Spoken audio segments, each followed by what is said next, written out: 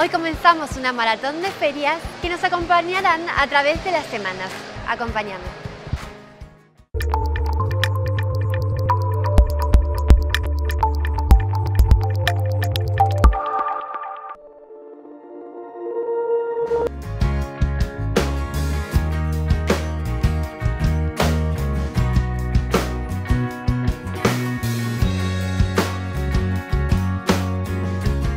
This project was made in 1971 by Alan Ruppersberg. It was a hotel that was staged in a house on Sunset Boulevard where he made every room into an art installation and then rented it out for people to sleep, to spend the night.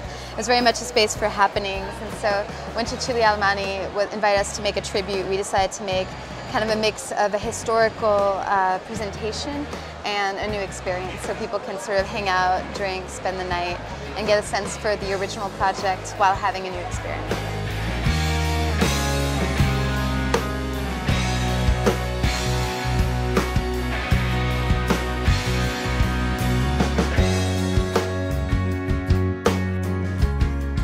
Frieze, we decided to present an artist from New York that lives and works here, and his name is Carol Dunham. That's been very active since the end of the 70s. And we decided to create a book that goes on chronological order, so from the end of the 70s up to now. Okay. And in this case, we basically put together different works, different group of works that talks about and represent different periods of his career.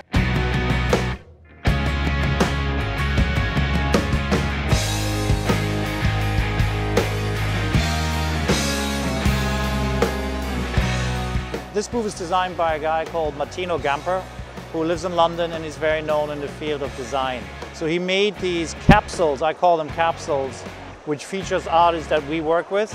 Like when you come over here, you see like this room, this is a woman called Frances Pritchard, and he kind of picked the colors, he picked the carpet, he picked the texture of the walls, and yeah, and so for us it was like an opportunity to work with this amazing designer together.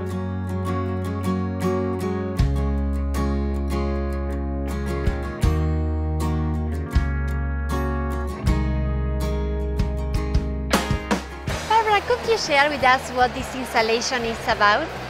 This installation by Shana Latker, an artist from Los Angeles, is about the fistfights of the surrealists. And these fistfights happened in the 20s in Paris at different theaters and venues. And it usually involved André Breton, who was a big supporter of the surrealists. And Shana Latker spent a lot of time in Paris in the previous years researching on the fistfights of the surrealists. So these chairs, each chair presents another fistfight of the surrealists.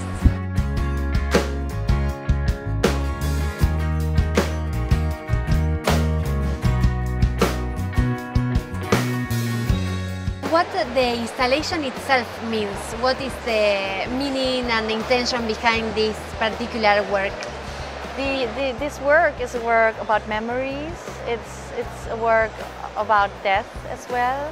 It's a work which makes you think about yourself or through your own experience into a bigger picture of what happens in our world. So what we are looking at, or where we are standing in, is a reconstruction of an Israeli military graveyard. And so a military graveyard is a place which has a very structured order, and each grave looks the same except of tiny nameplates, which are not here, of course, because this is just an idea for the original.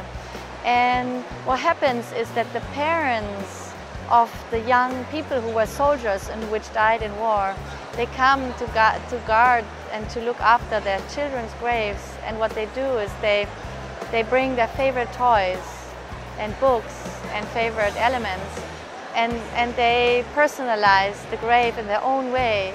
So it's something between privacy and public space.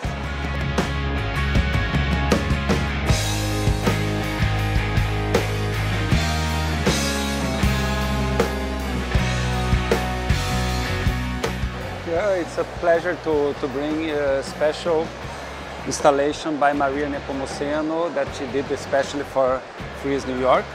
So she created, as you can see, a huge piece that are connected with all of them.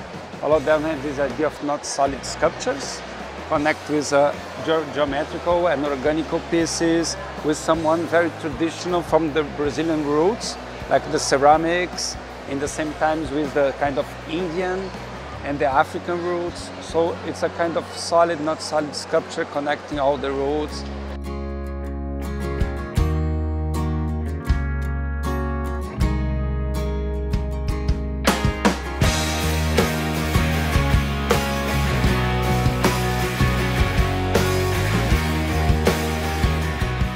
Just a general idea of what you are doing in the fair and how you are involved in the artist project. Well, what happened was they called over to the fire academy. Yes. And they wanted to have a representative from the fire department to be here, to come here, and to answer any type of questions on fire safety, how you would evacuate your apartment in the event of a fire, fire apparatus. Yes. Which was the most interesting question today people asked to you? The most interesting question was a couple of ladies came early on and they wanted some definitions, what a flashover was, what a backdraft was, and I answered those questions. What to do in the event you are in your apartment and there is a fire. If your apartment is not on fire, to stay in it. Oh, really? Your natural instinct is to run out of the building. Yes. That could be the worst thing you could do. Oh. Because in your apartment, if it's not on fire, you're safe. When you open up the doorway into the hallway, that's where all the smoke is. Will come. So most people, when if they get killed in a fire, it's not from the actual flame. It's from breathing in smoke inhalation. Y así terminamos nuestro capítulo de hoy. No olvides seguirnos el próximo jueves para ver qué pasó en las otras ferias satélites durante la semana Frieze. Chau, chau.